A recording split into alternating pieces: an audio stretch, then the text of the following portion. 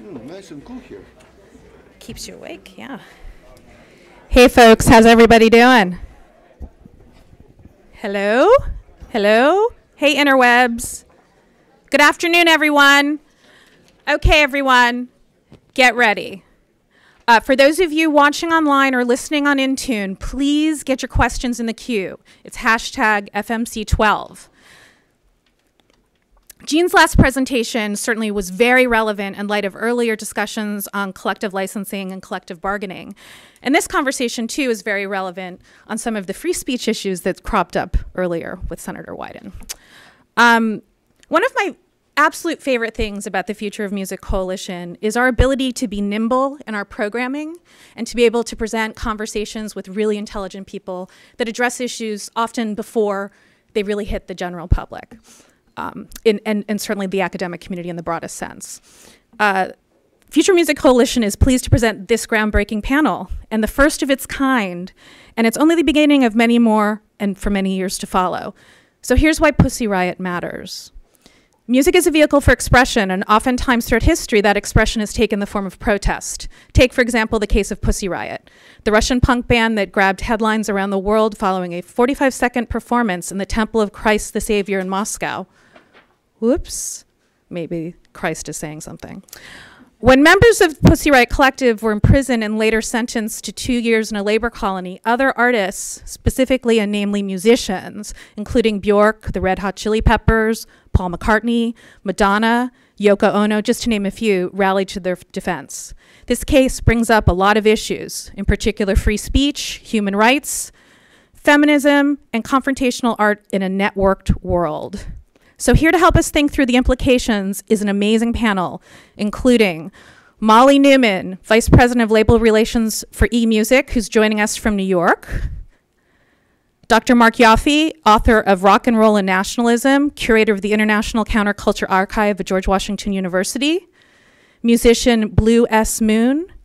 Artist, writer, activist Amy Klein. And our moderator, Lindsay Zolads, who's a freelance writer and Pitchfork contributing editor. So, ladies and gentlemen, here's why Pussy Riot matters. Thank you. And like Lissa said, I'm so excited that this is the first panel of its kind on Pussy Riot, and I think we're all honored to be a part of it. You did a good job of sort of introducing why this issue matters to the future of music, so I don't want to waste any more time with the context because I think we have some really fascinating perspectives to share. And I was thinking earlier, I was listening to Thomas Frank's remarks about, he kept using this phrase, adversarial art, which I think is something that's so rare in global culture these days, and I think something about the Pussy Riot protests that resonated so much in the West was it was this perfect example of adversarial art and what that looks like in 2012. So I'm excited to keep talking about that with this panel. So I want to first field a question to you, Mark, because you've done a lot of really fascinating work on looking at Russian countercultures in the past couple decades, but particularly post-Soviet. So if you could maybe, first of all, put this into context a little bit, and you know, the charges against Pussy Riot were hooliganism based on religious hatred, and hooliganism in Russia carries a very historic context. So if you could maybe speak a little bit about that and put this into context a bit for us. Yes, well, it will take probably many years to sort out what really happened and what Pussy Riot really is. Is it a punk band? Is it an art collective? Or is it both? Or it's neither? But the resonance of their 45-second performance at the Temple of Christ the Savior is tremendous inside of Russia and outside, well, as far as United States. But Pussy Riot doesn't happen out of the blue, but comes out of, well, actually, historically, anthropologically speaking, from ancient Russian tradition of religious hooliganism that is known as Russian or Byzantine tradition of holy fools. That is someone who takes upon oneself the persona of fool of Christ, or a village idiot, and from that position speaks truth to power. And one of the historical elements that Pussy Riot members were very much aware of was usage of absurdist, obscene, hooligan, and satirical, parodic, ironic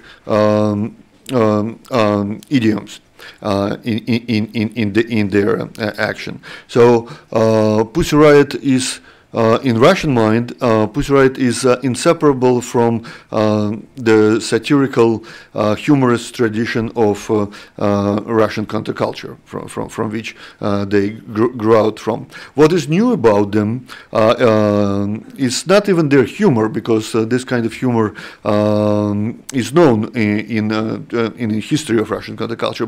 But what is new about them is the generational thing and the gender thing, because until Pussy Riot, Russian counterculture, which is old and venerable and has done many heroic things, was entirely male-dominated. And then something happened in this century with people of Pussy Riot's generation, that is the ones that grew and formed after Soviet Union. Something happened, something that harkens back to 20 years, probably back to the traditions of American feminist rock, punk rock. And I think that's a good segue to, I want to bring Molly Newman into the conversation too, who was a sort of founding member of the Riot Grrrl movement with her band Bratmobile back in the early 90s. And in addition to, I think it was sort of lost on Western audiences that Pussy Riot were riffing on this idea of the holy fool and a history of absurdism and humor in Russian satire, but the signifiers that really translated over here was that they were calling upon the imagery of the Riot Grrrl movement. So I want to talk to Molly a little bit about that. And so Molly, I know you can, I can't see you, but I know you can hear us, so you're live up there. I want to ask sort of a two-part question of you.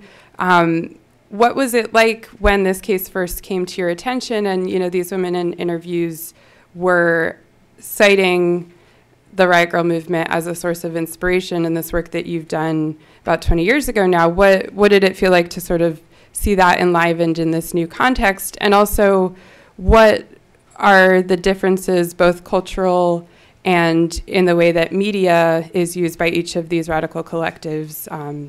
If you could just speak to that. So the first part, and you can hear me okay? Yeah, we can. Okay.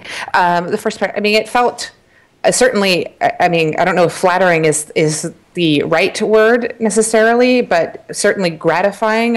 But also, I mean, at the same time, what was happening to them was certainly shocking. And, I think Mark hopefully will speak a little bit to, again, to, the context of how this is happening within Russian and Russian culture, and the Western view of how it was perceived. I think sometimes we had to, keep ourselves in check a little bit, because our values and assumptions about freedom and liberty and what's available to us as humans is, perhaps there's a different construct. So I tried to, look at what they were doing for what it was and how brave it was, and certainly felt, in thinking back in context and in comparison to the work that we did in starting our bands and the messages that we were talking about, we never were necessarily concerned with going to jail for how we were,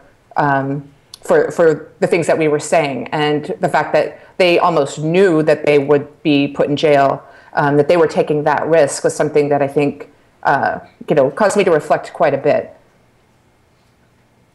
Thanks. And yeah, I think that another aspect of this that is so interesting, and Amy, maybe you can speak to this.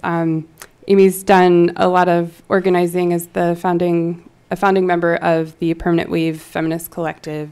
So you're sort of bringing the current state of DIY and grassroots feminist organizing and the impact that this had on Pussy Riot, or that Pussy Riot had in that context. So maybe if you could just speak a little bit about that. Yeah, so I want to talk in a kind of personal way about my experiences organizing and working with others to organize actions in support of Pussy Riot. I'm a member of Permanent Wave, which is a series of linked feminist collectives that focus on encouraging women to participate and collaborate in activism and the arts.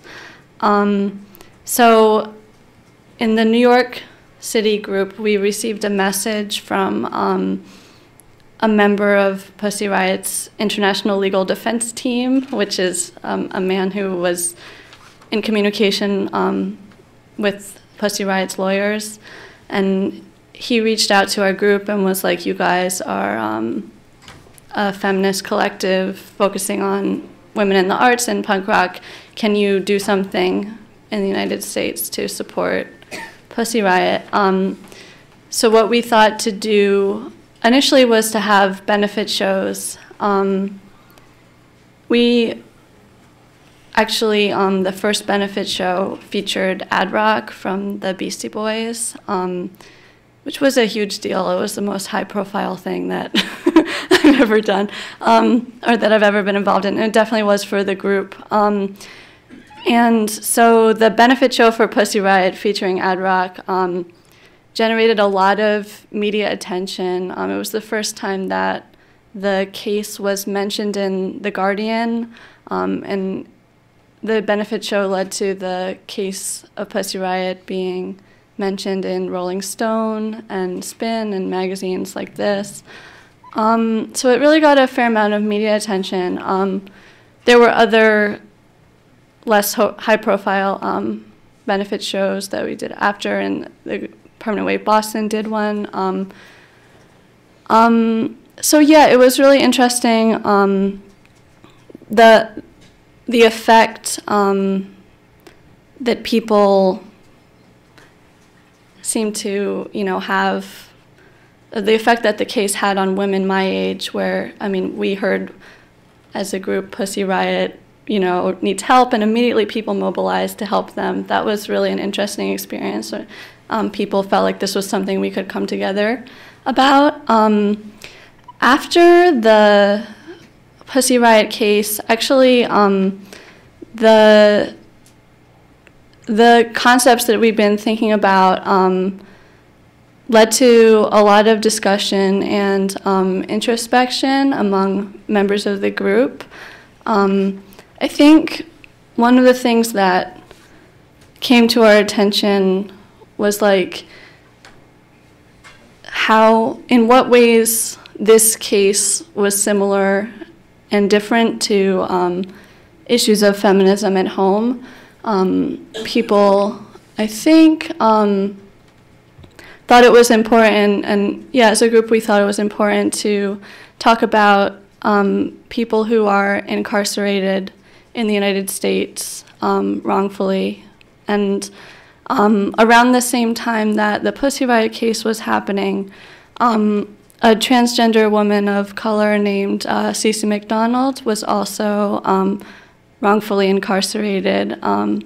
This was a situation in which a transgender woman was defending herself against a hate crime and was imprisoned for murder for 2 years, which is the same length of time that Pussy Riot got. So one of the things that we started thinking about as a group of feminists was like what kinds of issues get major media attention, and when people are incarcerated, you know, what stories of incarceration are played up and which ones are sometimes overlooked. I mean, overall, this was, in a personal way, I think an important moment where a lot of young feminists realized like the importance of race within feminism, the importance of respecting and paying attention to differences that exist in America, and how things don't necessarily translate directly from Russia to America in the same context. So, I mean, after having done something very public as kind of activism that was public with these benefit shows, a lot of feminism that I'm doing now, and I think other members of the group are doing now, has to do with more introspective consciousness raising and discussion, which I think is equally important, that, you know, that there are big moments where people put on public displays, but then there's also a lot of thinking and work that needs to go on if we want to like move feminism forward. I think like one of the things that you could see as a weakness of punk rock feminism as it's been viewed by our society, or as people tend to think of it, is that people see punk rock feminism as like something that focuses on the experiences of white women. And I think that needs to change if we are going to continue to work with punk rock feminism, and if it's going to be a useful or valuable thing to work with here in America in the future. Yeah. And you brought up a ton of good points there, but I want to sort of zero in on one that you mentioned a while ago that, you know, I think something that we saw reported on in this case too is that there was such a disparity between the way that this case was perceived in the West and the way that a lot of, like you mentioned, Ad Rock, for example, coming out and vocalizing his support. There were so many celebrities in American culture and in Western culture who were, you know, Madonna wrote Free Pussy Riot on her back at a concert, and that was a very iconic image here, but that was so different from the way that this case was perceived in Russia. So, you know, there becomes the question of how do we reconcile this? How do you consciously support this, you know, in a country where I can stand up here at this podium and say pussy to y'all, like that's free speech, and that is great. But how, you know, I think it brought up a lot of questions, like you were saying, of how we can support this in a way that keeps our privilege in check. So, you know, open question to anybody, but Mark, this might be something that you can speak to, of just the disparity between how this case was perceived in the West and what, to your knowledge, what do people in Russia actually think about Pussy Riot? Well, the whole notion of reception and perception of Pussy Riot, both in Russia and in the West, kind of bewilders me, because of what happened in terms of reception and perception here didn't follow any expected patterns. For instance, Russian, speaking of Russian artistic community, there was an immediate schism between some avant-garde and performance art and rock musicians who so supported Pussy Riot vehemently to a great extent, endangering themselves. The same goes to a number of prominent artists, writers, and journalists, and film directors in Russia. And then there was a huge number of intelligentsia that displayed nothing but misunderstanding and hatred of Pussy Riot, phrasing it not necessarily the way Putinistas did, that they have to be punished with a jail term, but at least they have to be taken outside and have their pants taken down and publicly whipped, or there was a lot of talk of physical punishment, even metaphorically, which I and many of my colleagues find absolutely disgusting. And there was this almost sadistic, voyeuristic element, like this young women have to be physically, publicly punished. When you whip someone, you undress them. So there was this voyeuristic desire.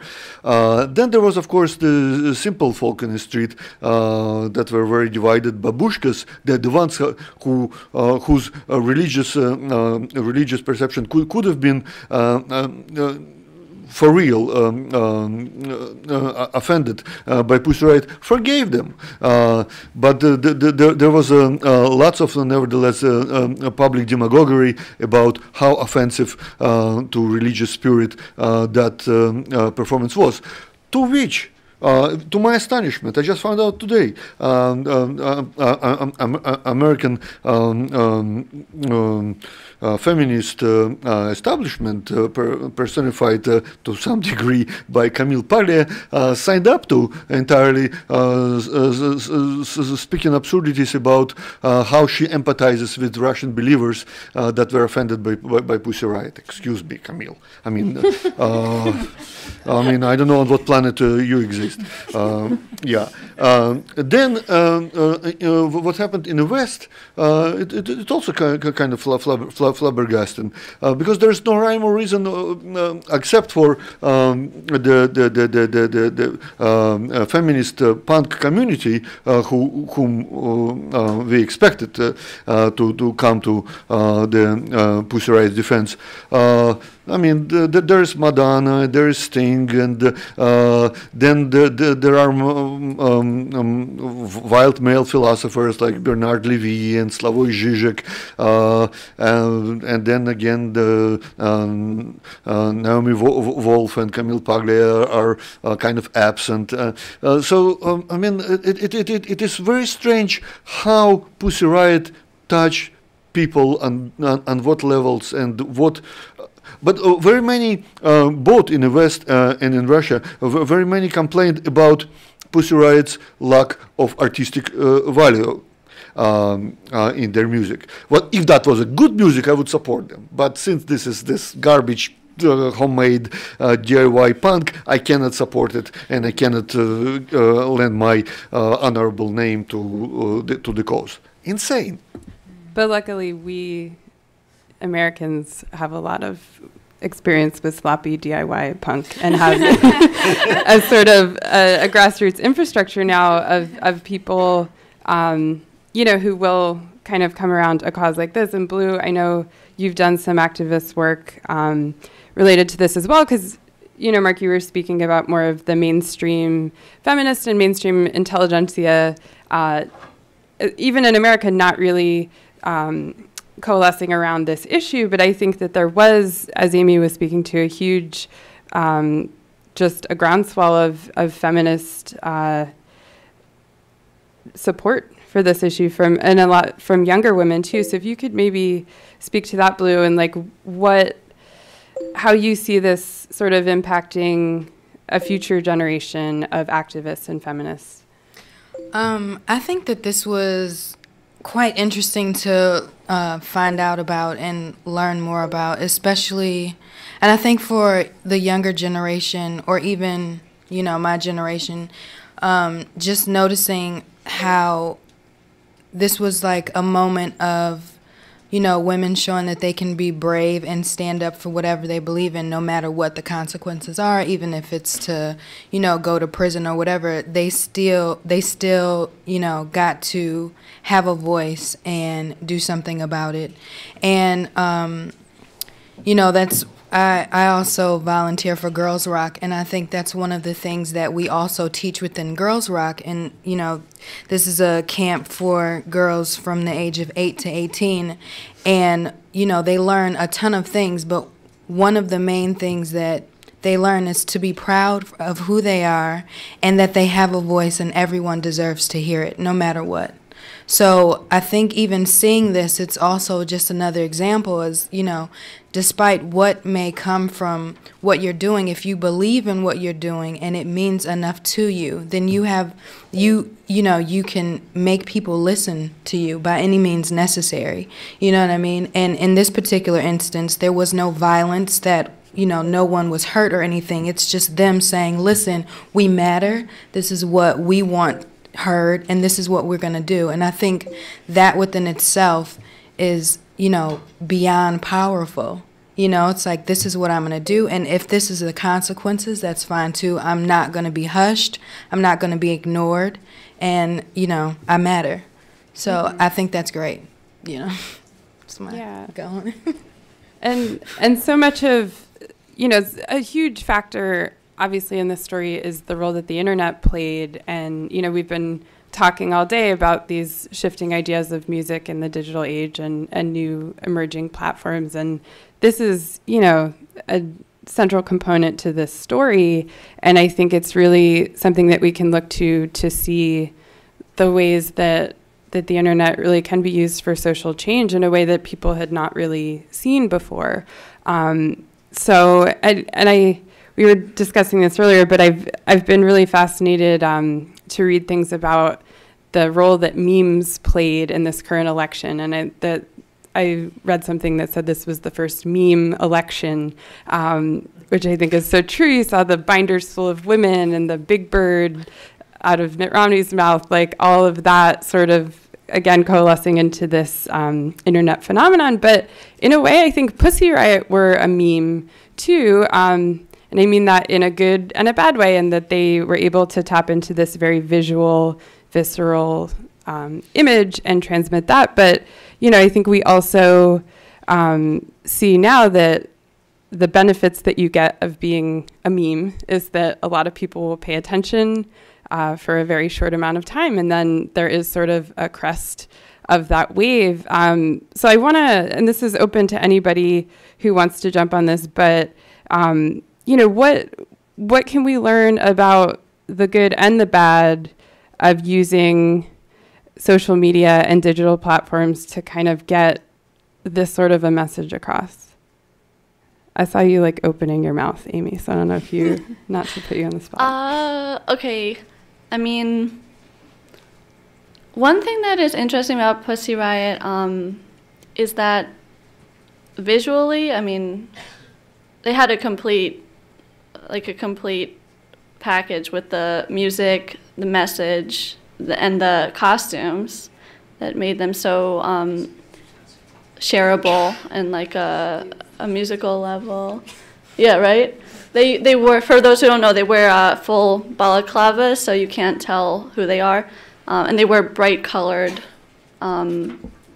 clothing. But the point is, like, their identities are pretty obscure. And it was a big deal when certain members were found and revealed. Anyway, I think, like, the mask element was very interesting because part of the point was that anyone could put on the mask and anyone could be Pussy Riot, and they were talking about that a lot in their messaging. You are all Pussy Riot, you know, we are all Pussy Riot became something.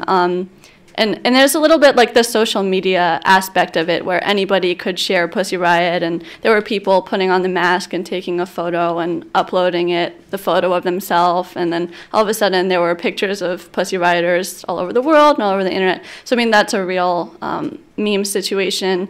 And it was interesting. I mean, that's a very like Occupy era kind of philosophy, like there's no leader, you can do this too, anybody's a part of the movement. it's a very social media kind of 21st century way of branding and messaging. And it was very effective.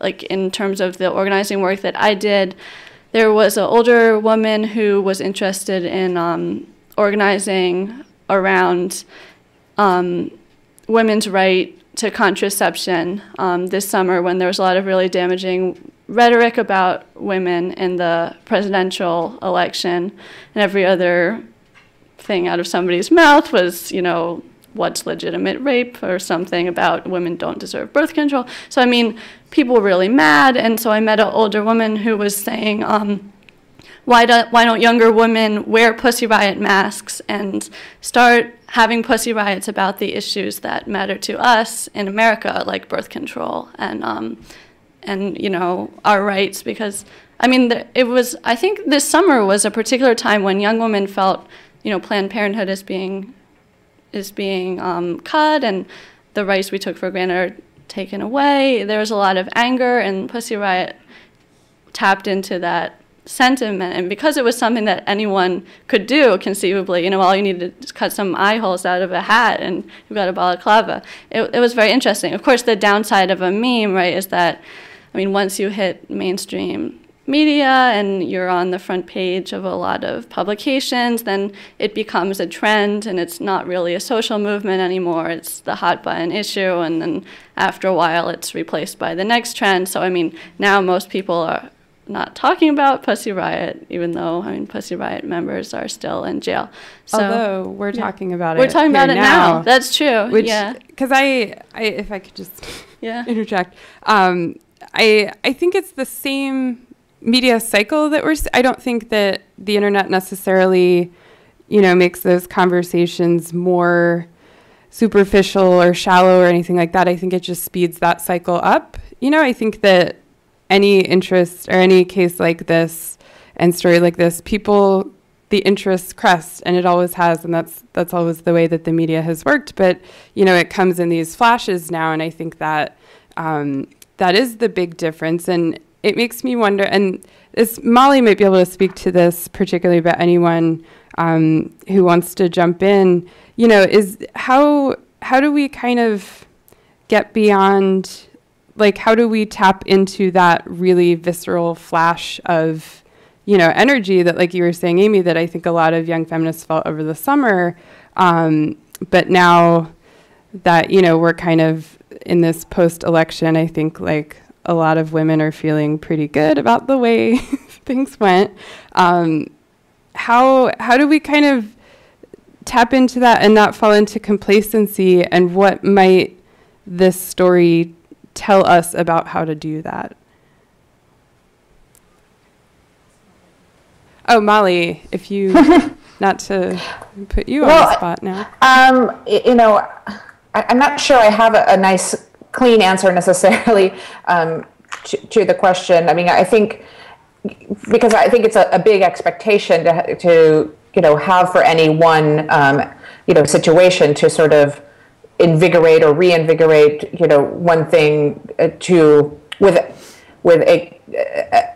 you know, I guess, like I said, a clear expectation of it. But I think that it has generated enough conversation around the term feminism and the idea of young women in mass culture, again, being, you know, calling themselves feminists, and the energy that they've been able to generate, I think, is something that, you know, obviously there are many women in many parts of arts and creativity making music, and you know, Blue mentioned the girl rock camps. I mean, those are some things that are, you know, tremendously exciting to someone who, you know, 25 years ago could only have dreamed of having something along those lines. I mean, it was actually unfathomable.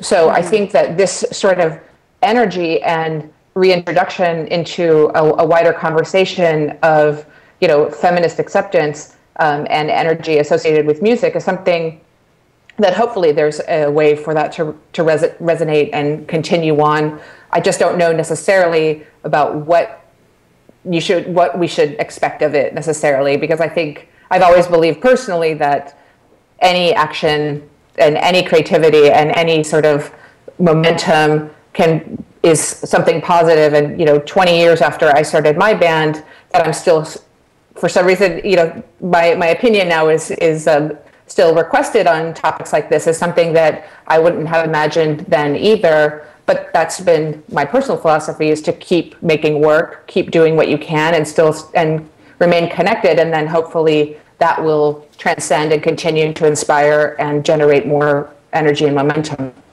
Does that sort of answer your question? Yeah, it was a tall order. It was a vague, somewhat relevantly, sort of utopian request there. But we're actually going to move to questions now, because I want to make sure we have time for that. Any questions? Nobody wants to say the word pussy into the mic? I thought that was going to be like the galvanizing force here. A lot of people have liked saying that, though. That you can certainly tell. Yeah, I think we have a question up here. I just wanted to know, like, what the whole purpose behind Pussy Riot and their movement? Do you mean here in the U.S. or in Russia? Yes. Could you repeat the question? I'm sorry. I just want to know the whole movement behind Pussy Riot here in the U.S. and also in Russia. So just, yeah, quick. Let me just say a few words where they came from in Russia. Back in 2008, there started both in Moscow and in St. Petersburg an art collective of guerrilla artists engaged in extreme public art called Vaina, that means the war. Well, I mean, the name itself speaks for itself. They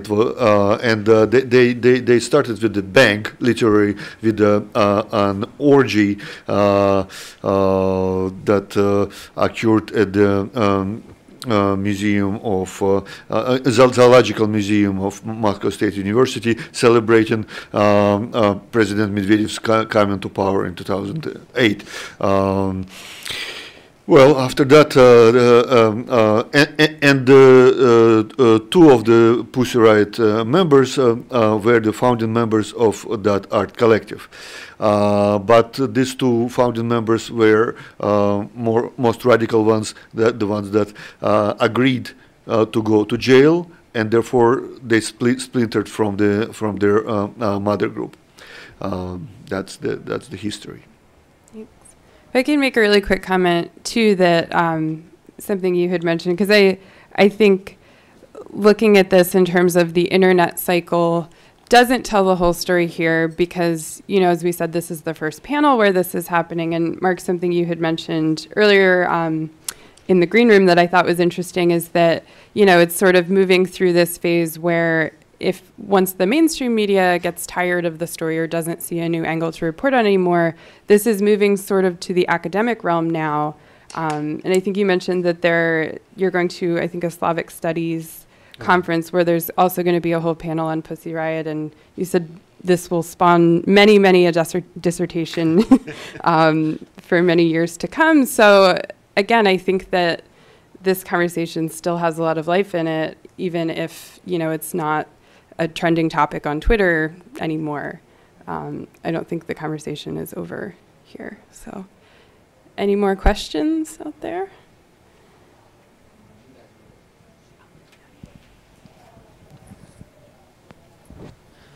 I guess I'm curious about the more general sort of counterculture and unrest happening in Russia, which started with the sort of idea that the election was thrown and went through sort of public outcry and that sort of stuff, and then at one point took the form of little dolls as protests, and then to Pussy Riot. And I'm wondering if there's a fatigue, maybe, like that they just have gotten tired of getting arrested, maybe. Probably.